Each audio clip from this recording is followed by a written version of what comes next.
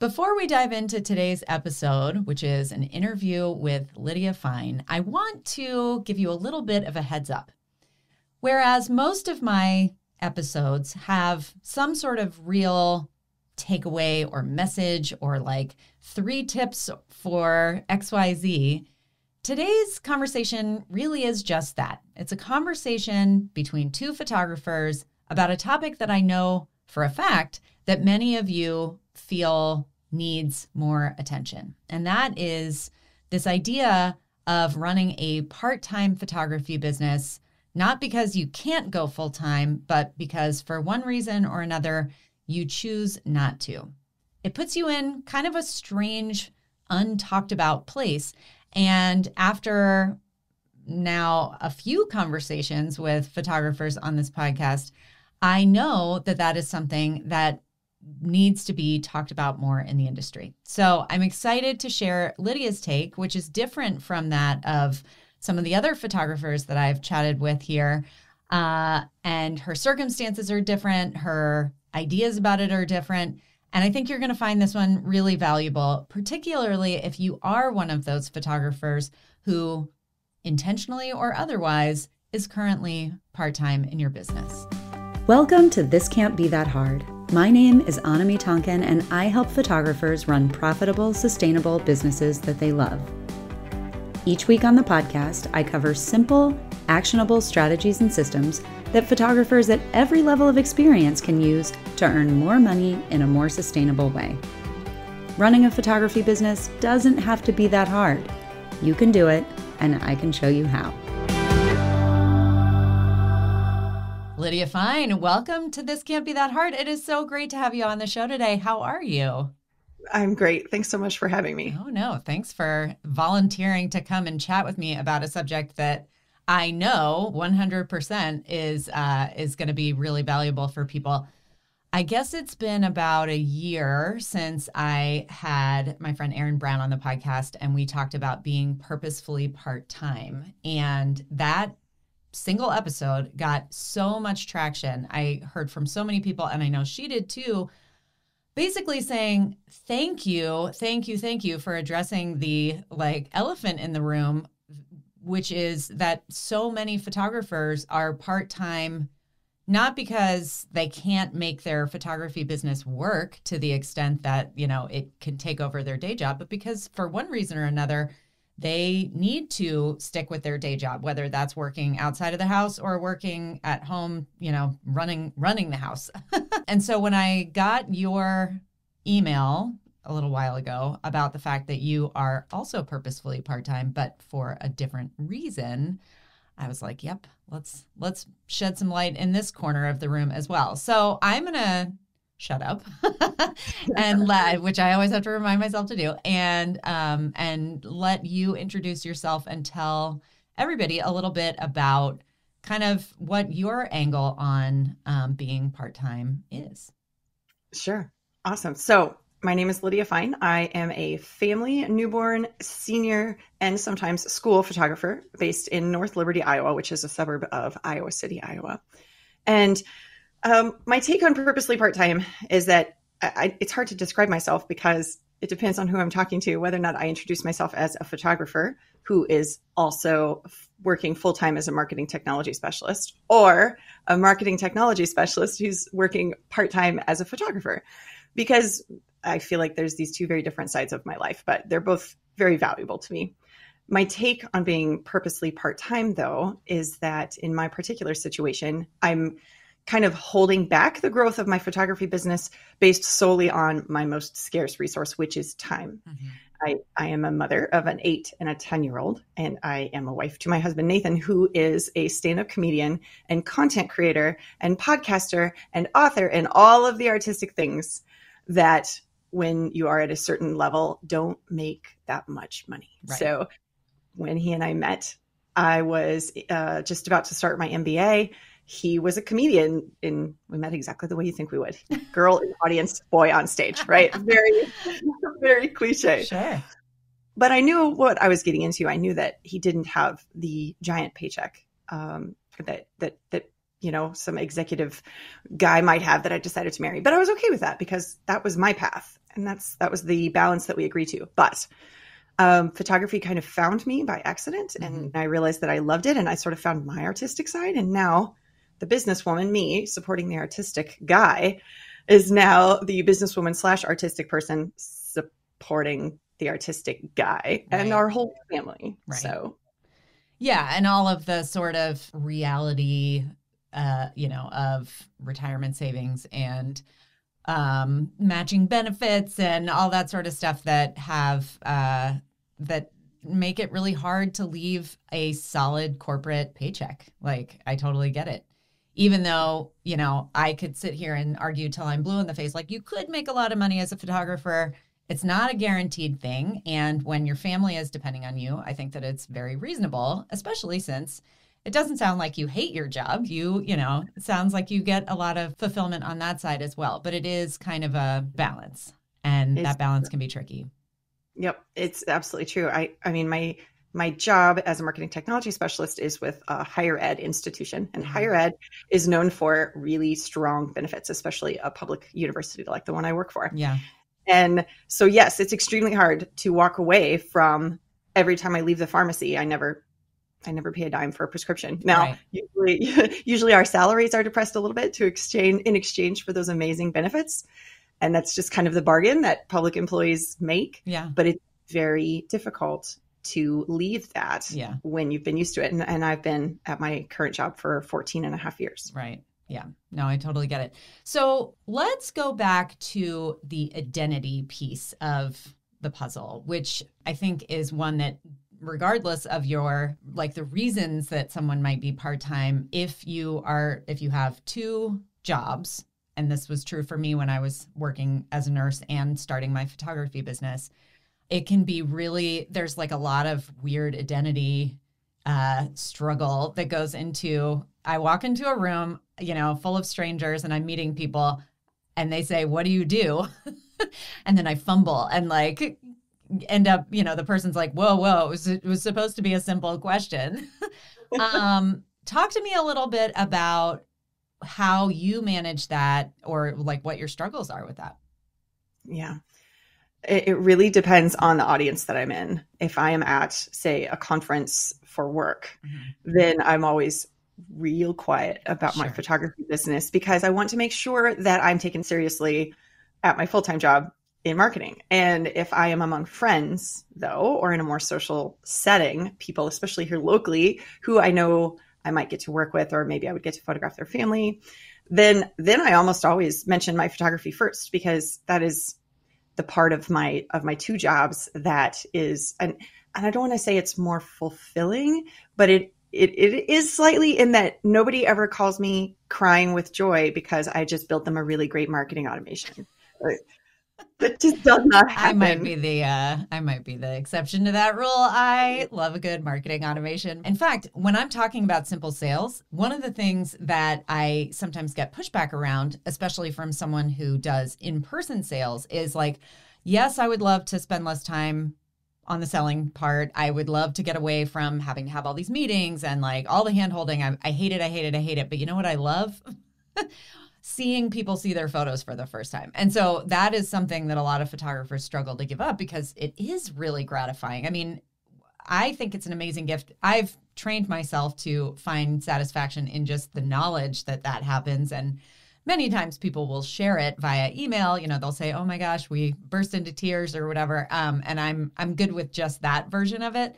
But like, I thank my lucky stars all the time to have a career where I do get that kind of fulfillment and knowledge that I'm making this really direct impact on people's personal lives and something that will last for generations. So I get it. That's a bit of a sidebar, but it will never get old, no matter how long I've been in this business. So yeah, like, it kind of depends on who you're talking to. It kind of depends on where you are.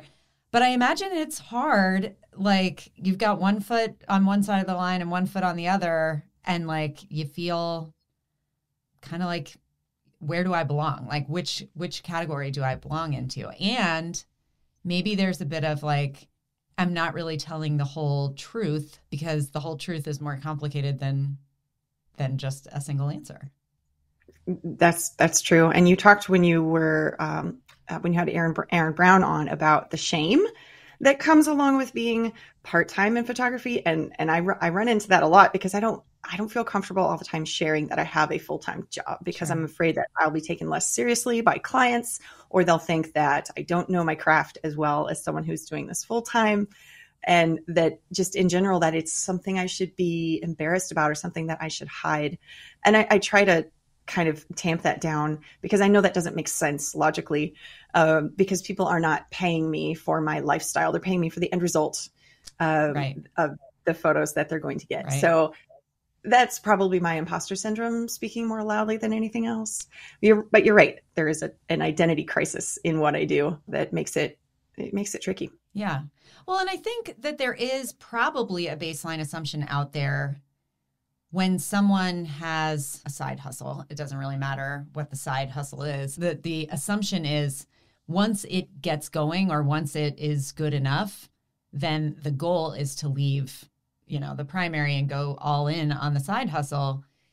True or not, that I do think that there is sort of that narrative out there in the world. And so feeling like you always have to explain your position or like debunk that particular myth in your situation. Yeah, it's like it puts you in this kind of defensive position. It's not where anybody wants to be when they're talking about what they do and who they are. Right. Yeah. Yeah. I wanted to grow my business from the very beginning, but actually my goal has been to earn more money doing fewer sessions, to earn more money putting fewer hours into my side hustle, to try to find the most efficiencies that I possibly can. And I know you can appreciate efficiencies. Yeah. So that has absolutely been part of my plan because, I got started in late 2020. That's when the first person asked me, hey, I know you have a nice camera. I was no good at using it, but they asked if I would take their Christmas card photo. Sure. And I was sort of like, well, I don't, okay, but they're going to be terrible. And they were absolutely horrific. But then I am very type A in that if I see something that I really want to be good at, I will become slightly obsessed until I am. And that's exactly how that went down for me. Yeah. But even from those early days, I just packed my schedule as full as I possibly could. And it didn't take long before my children were like, oh, we don't ever see you, Mommy, you're always editing. Right. And that just tore my heart out. And I was like, all right, now it's time to set some boundaries and start deciding what this is really going to look like and how it affects my children because they're only young once. Right.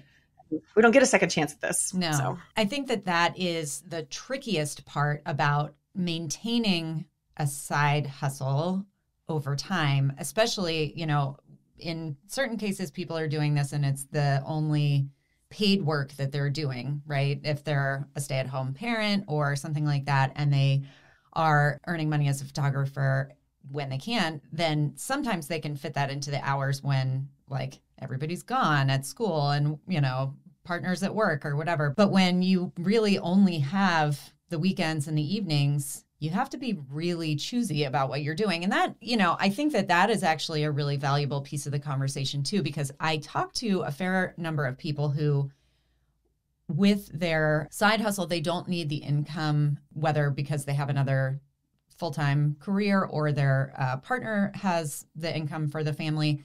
Those people will often put themselves in the position where they're like, well, I don't need to earn money, so I'm going to charge less.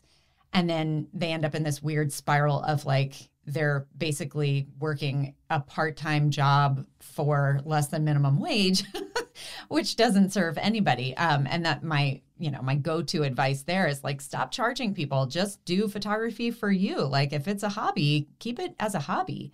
But if you want to have a business, no matter how big or small, set it up in such a way that it's worth your valuable time. You've totally hit the nail on the head. Like whether you've got kids and they're only young once, like we all have this, what's the Mary Oliver quote? Like one wild and beautiful life. Like how are you going to spend it?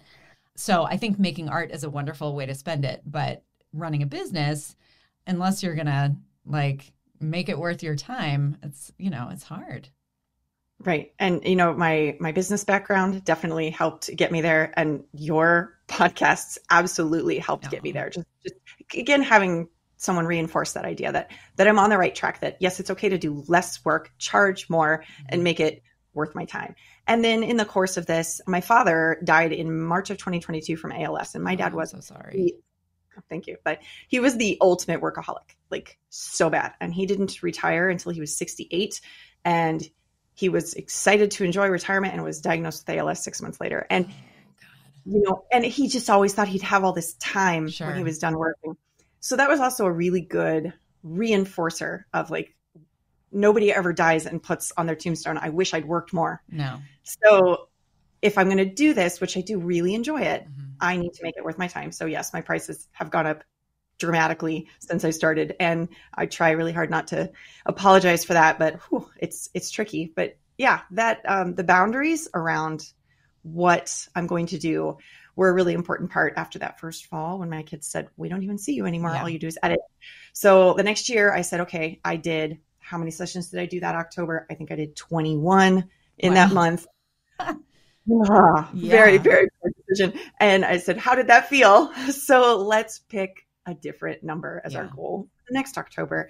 And instead, the next October, I did 14. And I believe this year I'm down even a couple more than that, just because I've started outsourcing all of my editing. Nice. I was only doing a little bit last year, but this year I'm like, again, it's just, I don't like turning people away, but I still have to, but I really like having that time back with my kids and my family. Well, and I think that that's really the crux of it, is being intentional. And I think that, if we get rid of all of the voices in our head about what we should be doing in terms of like, I should be aiming to make this my full-time job, or I should be spending X amount of time with my kids. I think that if you really check in with why you got into photography as a business in the first place, and really kind of lean into, now you're getting inquiries, you're getting bookings, you're making money.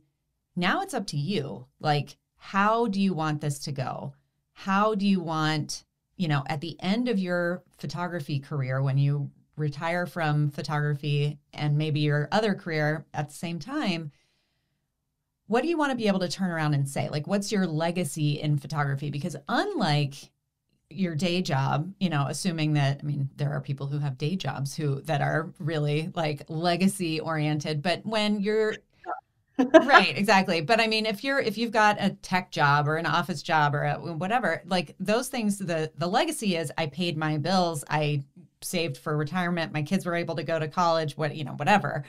Our legacy as photographers, as portrait photographers, can be kind of bigger than that. But you have to, whether it's that you want to work with the same families over and over again and like have that kind of long-term relationship, whether it's that you want to make photos available to people in your community who, may not be able to afford them otherwise because you have these once a year, whatever. I'm just like pulling stuff out of thin air. I think that it's really good to envision that endpoint, that ideal endpoint, and then build your business accordingly. We all have 24 hours in every single day. You have a different parameter in that you don't have every single day to devote to photography. And so you're just building at a different scale. Yep, absolutely. And that's a good segue into how I sort of try to manage my time in a way that is fair to my family. One of the things I found that works the best. So I work from home, and I have down here in my lower level is my home office. Mm-hmm. And it's also my guest room, as you can tell from the Murphy bed behind me. Yeah. Sorry, Mom.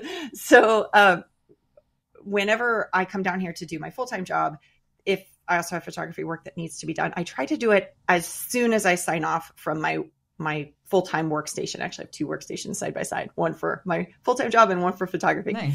And so I as soon as I sign off that one, I come over here to the photography one, and I try to just get through a whole bunch of work really quickly, because I don't want to go upstairs, have my children see me, and then have them see me go back down again. Yep. And sometimes closer, after dinner, I'll feel a little bit more comfortable saying, okay, guys, I'm going to go edit for an hour. I'm going to go, do some photography work for an hour, and I'll be back up to tuck you in.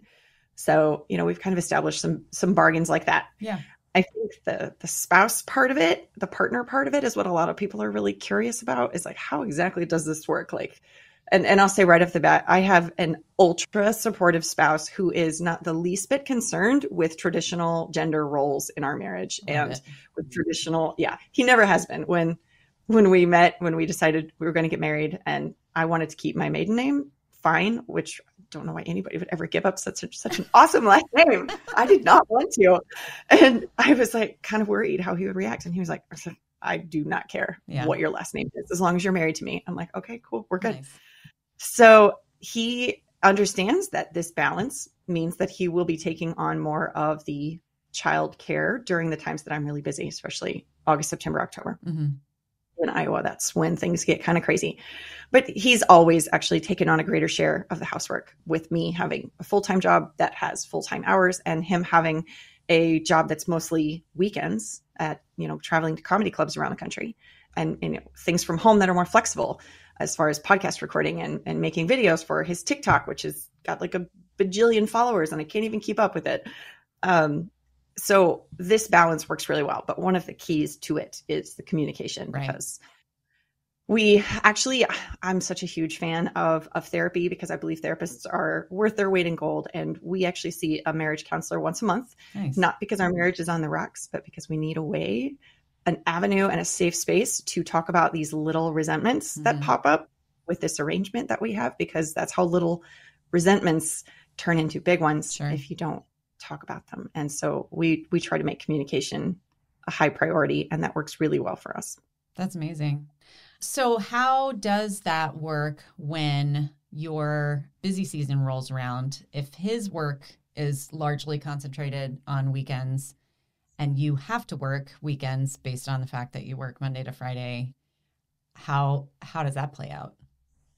So our kids are now 8 and 10, and I usually shoot very close to home. So that now I am totally comfortable leaving them at home for 2 hours alone while I go to a shoot. He has to be out of town. However, just a few years ago, that was not the case. Right. So my shoots, I would try to schedule them as far in advance as I possibly could. But his comedy gigs were also scheduled quite far in advance. So I could see his calendar. He could see mine. We're very, very big into the shared family calendar. But if something popped up, a last minute comedy gig, it's always kind of assumed that in his line of work, saying no to work means it may never come your way again. Sure. Whereas for me, saying no might mean it actually comes my way more, because, a little bit more demand. But so it was easier for me to turn down work than it would be for him. So I would usually end up hiring a babysitter. Yeah.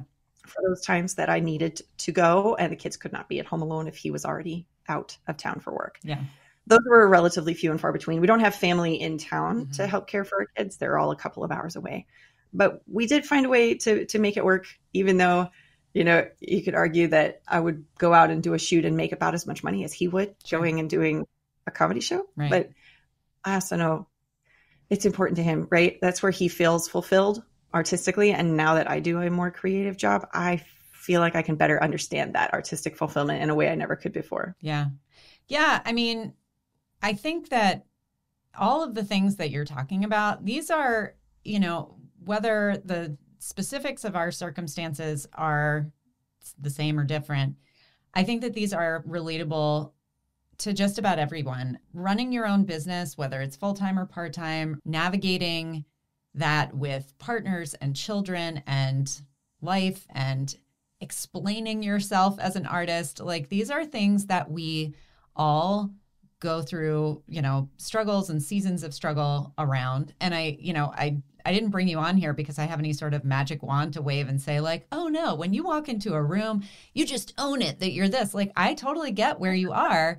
And I don't know that that is necessarily something. I think that over time, you're 3 years into business, you will be, you've probably got many years ahead of you. I do think that time makes that sort of thing easier. I think that when you sort of make peace with your own relationship to these two careers and how that works in your heart, that is when you just answer the question. And somebody at a cocktail party with a bunch of parents says, what do you do? And you say, I'm a family photographer. And somebody at a networking event for work says, what do you do? And you say, I work in marketing tech.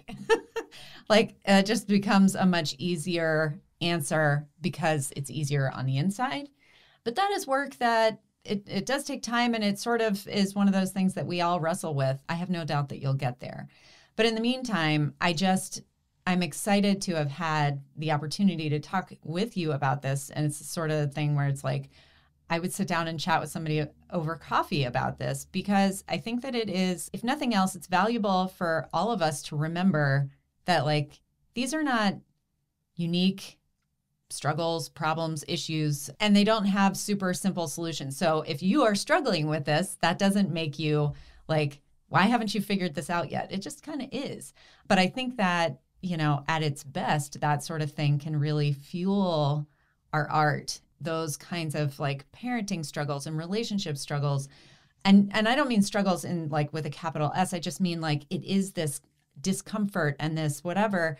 They make us more attuned when we are paying attention to them. They make us more attuned to the little things that make our art great. So I think that, channeling that a little bit can be really good as well. Yeah. And I would love to meet someone in a circumstance similar to mine. I have many friends that are part-time, but they are part-time in, I think, the more traditional part-time sense, which is that they are supporting a spouse that works full-time and just providing supplementary income, or just waiting to go full-time. Right. And so I really enjoyed Erin Brown's show on your podcast, because that was the first time I was like, okay, yes, I know these things. Yes. There is a community. Well, I will, if you will share where people can find you, I would direct anyone and everyone to pop into your DMs and start creating that community. Yes. Well, the name of my company is Apollo and Ivy Photography, name of my business, because Lydia Fine Photography is kind of weird when your last name is also an adjective. So Apollo and Ivy Photography it is. And you can find me on Facebook under Apollo and Ivy, and also on Instagram. I am at Lydia_Apollo and Ivy. Lydia is LYDIA. Excellent. So you can find me on Instagram there. Well, Lydia, thank you so much for coming on the show and sharing your story. It has been lovely to chat with you and get to know you a little bit, but I will look forward to talking to you again soon. Awesome. Thanks so much. Have a great day. Well, that's it for this week's episode of This Can't Be That Hard. I'll be back same time, same place next week. In the meantime, you can find more information about this episode, along with all the relevant links, notes, and downloads at thiscan'tbethathard.com/learn. If you like the podcast, be sure to hit the subscribe button. Even better, share the love by leaving a review in iTunes. And as always, thanks so much for joining me. I hope you have a fantastic week.